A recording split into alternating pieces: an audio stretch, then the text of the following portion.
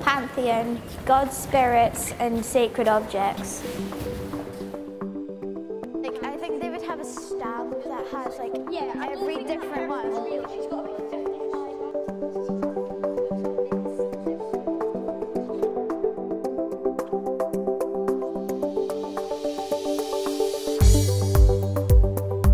This exhibition is about gods and sacred objects.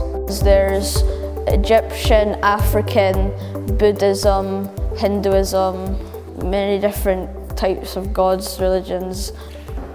People made sculptures about religions to worship their gods and to say thank you for what they've done.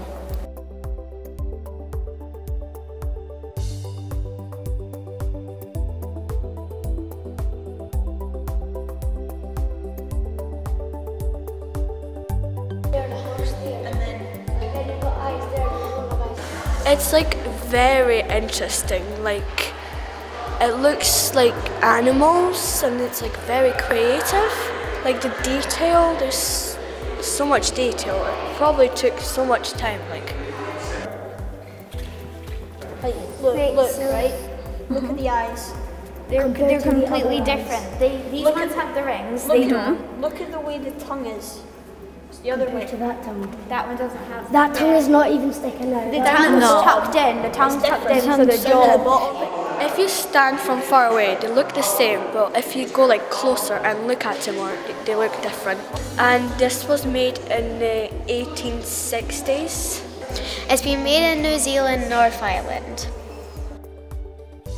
This type of panel would have lined the inside of a Maori community meeting house. Each panel features a number of figures, and these figures correspond to an ancestor of the carver.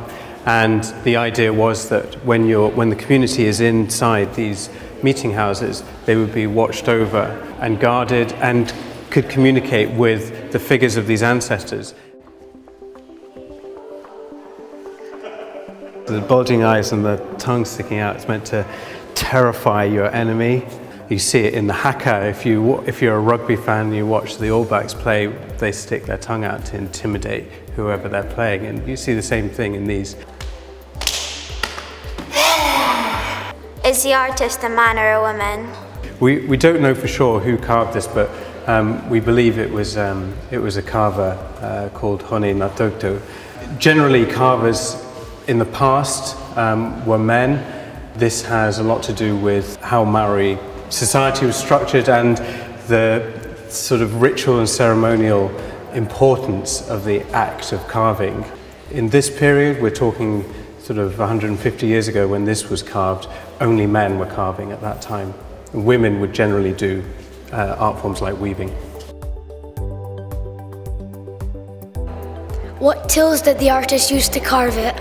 Maori wood carving would have been used with two principal tools. One called an adze, which is it's a bit like an axe, and then a chisel. So basically, you start with a big piece of wood. You use the adze to rough out the basic shape, and then to get all of the detail of the intricate carving that you can see on these examples, you'd use a chisel.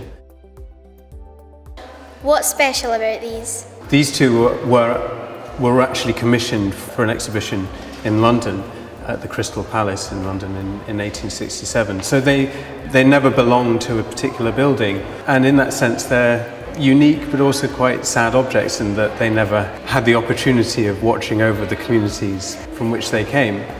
We're hugely fortunate to have such beautiful objects in our collection which link ourselves and communities in New Zealand.